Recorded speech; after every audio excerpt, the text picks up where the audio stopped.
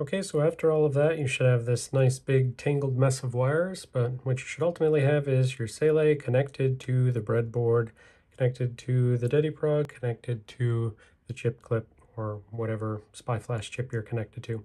So the important thing here is that if you tried to use the convention from previously in the class, where you made this connector 1 from Saleae, connector 2, connector 3, skip connector 4, and connect it to ground. That's important. Make sure you're connected to the proper ground that runs underneath these connectors. And then connector 5 to 5, 6 to 6, 7 to 7. Then if you've only got 2 of these connected, then you're going to have run out of things when you want to connect to pin 8, which is the power. So you can resolve that however you want. You could plug in another thing and connect 8 to 8. I chose to just reuse the 0 that I wasn't using before, so I've got 0 to 8. But again, you can do whatever you want here. Then of course, after getting all of this connected, you want to make sure that your Dediprog is still able to read the known good SPI flash chip.